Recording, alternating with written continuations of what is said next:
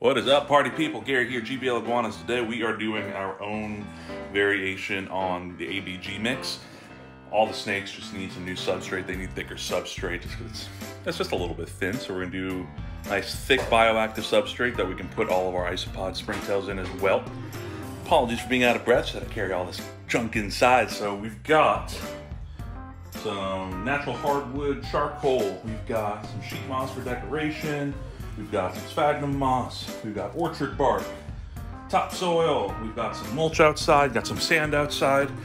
And we're gonna show y'all how we're gonna do our take on an ABG mix, so stick around. Alrighty, it is such a nice day outside that I figured why not do this outside? It'll also make it a little bit easier because I'm sure we're gonna get messy. And I don't really wanna get our floor messy and then Auburn's gonna yell at me and then blah, blah, blah. So anyway, we are outside, so we're gonna get started here. So the mixture, the recipe, how you will, of how we're gonna do this. I've kind of seen how actual ABG is made, like what their recipe is. Oh, sorry, let me clean that real quick. You know, some other folks, what they've kind of used as their formulation, what Serpa Design, what his mixture is. So what I'm doing is kind of gonna be a mixture of all of that. So kind of my take on it. But first and foremost, let's get the charcoal done because we do have to break it up. So the charcoal that we got, I just got it from the Home Depot. It's just straight up all natural hardwood charcoal. So there's nothing else. It's just straight charcoal. You don't want to get charcoal that has obviously anything mixed into it, flavorings mixed in, or you know, if it's got the fuel part of it. You just want plain Jane, all natural charcoal. So let's get this poured out into this my little worm box over there. We're gonna crush them up, get it nice in small pieces, and on to the next stop. So I might have overdone it a little bit on pouring the charcoal, but it's okay. We're gonna get this smashed up into some smaller pieces. The importance of charcoal in all of this is, I mean, if you're gonna plant out your tank, the charcoal helps to keep the acidity down in there, but also, of course, air, clumps to help make sure there's air pockets. But springtails will use charcoal to breed and lay eggs on, so that's just another good plus. So roughly 1 part by volume charcoal is pretty much what I've seen. So I'm gonna go ahead and smash this up, mist it down to get all the dust off, and throw it into our tub. Let's get going.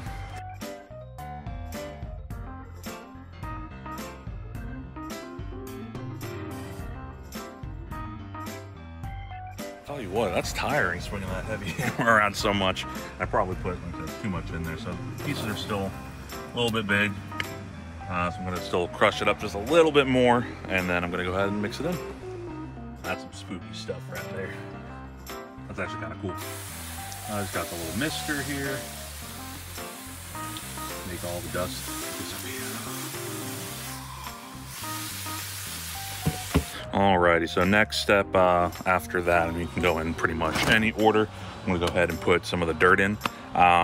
You'll see different variations, of course, of this. Some people say peat moss, some say topsoil, coconut coir, like Eco Earth. I elected topsoil because it is cheap. Peat moss I know isn't always the best option because it does degrade a lot faster, and it's also not the most environmentally friendly thing that is sourced. So we're just gonna go ahead and pour this topsoil in and then get on to the next layer. I will say one thing I like about this topsoil, I mean, other than I said it's cheap at Home Depot, it's just plain Jane topsoil. It's like $2 for the bag. This stuff, I mean, I'm sure some of the other ones do too, but this actually will have like some little bits of branches in it. A lot of these recipes that I see, they call for, what is it? Tree fern bark or tree fern fiber, something like that. And apparently that's a little bit difficult to source. So that's why I'm substituting a little bit of cypress mulch, but this soil has, I didn't even realize it or think about it. It has little bits of some sticks and twigs in it. Make sure whatever dirt you get, if you do opt to go like the soil route, make sure it's plain topsoil. That's it. You don't want anything with fertilizers in it. No additives whatsoever, just plain Jane dirt. So next step is going to be the orchid bark. I found this stuff at Lowe's. Home Depot had a mix that had fertilizers with it. This is just plain bark. The orchid bark, what it's going to do, it helps to aerate the soil because it's little chunks. It's also just something else to put in there that's going to break down over time that, you know, the isopods or whatever other little creatures you put in there, they can eat up. So we got this. So a lot of them will say, like I said, 1 part orchid bark, 1 part dirt. So we're going to just mess around with this and see what we come up with on it. If it ends up being a good consistency, if we have to add stuff, we can. I do have extras, which makes life easy. So now we got all that bark in there. And wow, look at that mess. Next we'll go ahead and, oh, I brought 2 bags of soil out here. I might put that second bag in here. But next we're just gonna add in some cypress mulch, and then we add in a good chunk of sphagnum moss. The sphagnum moss mixing in, again, something else that the isopods can eat, but of course it's something that's very, very good for humidity. So let's go ahead and get this mulch in. We're not going to use the whole bag. We're only going to use a little bit of it because we're substituting that tree fern fiber for the mulch. Ugh.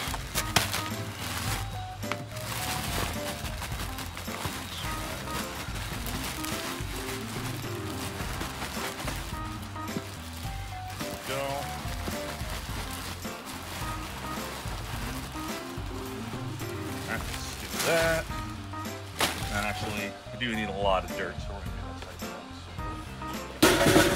that. So much noise.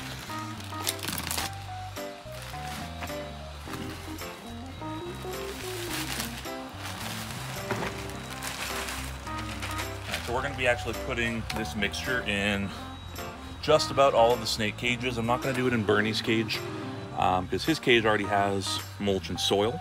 The rest of them are just on a thin layer of eco-earth, which has just been not working tremendous. I like eco-earth, but in these cages, the way that heat holds in, it just dries it out too quick.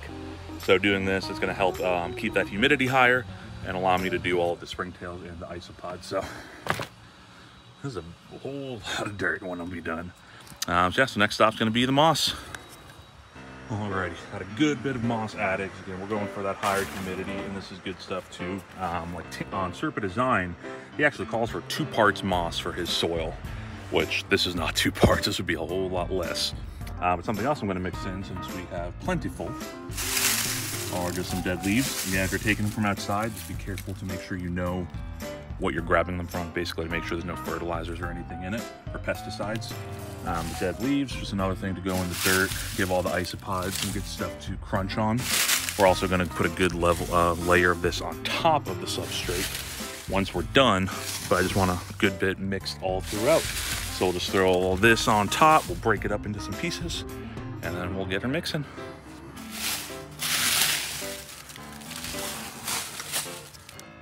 Alrighty, so now that we've got it broken up a decent little bit, you know, they're not into tiny, tiny pieces, but it's broken up enough.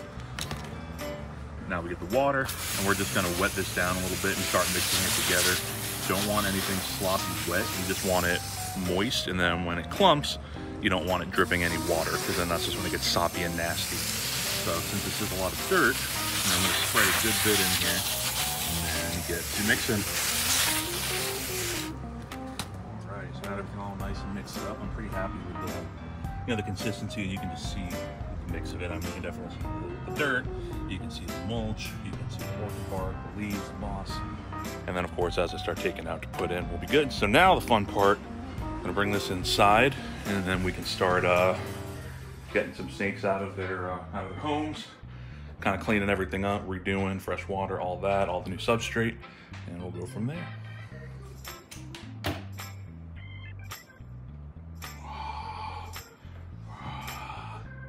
Show you what we're doing. I just finished up Simon the articulated python. What we did, so put in a good couple inches of that substrate, tons of leaf litter on top. I have some sheet moss that I kind of spread out all over on top. Changed out his hive, rearranged how some of the stuff was in here. But yeah, this should be, you should absolutely love this stuff. So I'm gonna go ahead and keep knocking all these out. And then as soon as we're done, I'll go ahead and show y'all what all of the finished products are. So we just finished up, and now the last part to do is adding in isopods. So I just took all of these right out of Laka's cage. If you saw our last video of Blue Tongue Skink Care, or the one where we set up isopods, we showed how much was there. So we're just gonna put a few of these into all of the snake cages, and they should start to propagate. So first up, we're gonna go into Simon's cage here. And we're going to, I guess we'll switch off a little bit here and give him a few. So I'll just give him that much.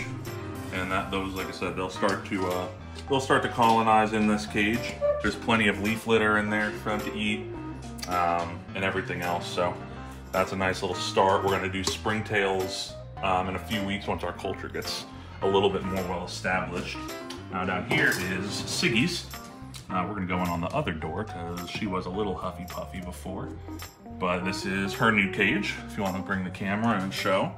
It is a little bit cluttered, so we're gonna see kind of how she does with it. And we might have to, we might move some stuff around, but it's more so for us where we say it's a little bit cluttered. For her, she probably is in heaven. But yeah, so just dump in a few more of these guys into there. And they're just gonna start running around. And then we'll add more into as time goes on with them. I just didn't want to use up everything we've got currently. We've got all that. And the next cage is Queen Bee, Angela, the Northern Whitelip, who is, God, she's right here. That girl she's in a decent mood today, but she's still very, very striky, huffy puffy, but she's a whitelip. So let me get these isopods in there. All right, and we'll go show that cage off a little bit. So put the nice thick layer of the substrate in here, put leaf litter, kind of redecorated the cages. Look at her. Her tail's hanging up at the top of the heat panel. She is a doofus, man, I tell you what. But yeah, so that should be good for her. We didn't mess with Hufflepuff because this is a more humid substrate mix. She doesn't need any of that. And over here, we've got our girl Becky, the Hypo Pearl Green Berm, who was a freaking beehole when I went to get her out of the tub to put her back. She decided that she wanted to turn evil and strike and squirm and musk, and I don't know what the heck got into her, because she's normally super sweet. We'll get a few more into here.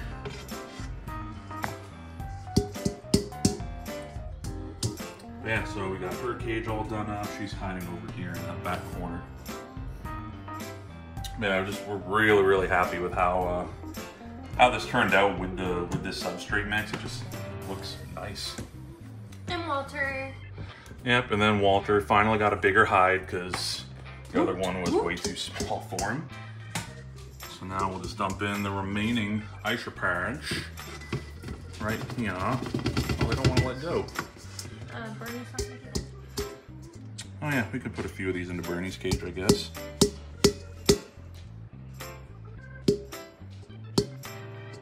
I'm playing with bugs. But yeah, so then this is Walt's cage. So his cage is a little bit more simplistic. Reason being is just because he is a ball python, and they do use different elements that you put into their cage. So that's why he does still have things to do, but not nearly as much room for activities. He's a lazy potato. He really is. He's a potato snake. And then for Bernie, I didn't change out the substrate on his, just because I didn't think I bought enough stuff or made enough for him, but his cage already has, some of the components. So we'll just go ahead and get the rest of these little isopods into here. Whether or not they're gonna do anything in here, hopefully they do. But we're definitely gonna need a lot more than just that. So I'll actually, while you're watching him, you can get some video. I'm gonna go grab some leaf litter real quick. Alrighty then. So appreciate y'all hanging around, sticking around, and watching how I decided to make our version of ABG mix, which is called the GBL mix. Ooh. If you want some, I'll sell it to you if you're local. We'll talk. But yeah, so thanks for sticking around for that. If you enjoy our cages and how I redid them, please comment below if there's something you think I should change into cages. We always love an outside opinion. As always, like, comment, subscribe. Go to gbleguanas.com. Get a bad shirt like this that's just not covered in sweat, water, and snake urine. Set down for me this time. Yeah, I'm still running till the end of February. 10% off, promo code Diego10. Yeah, we will see y'all next time.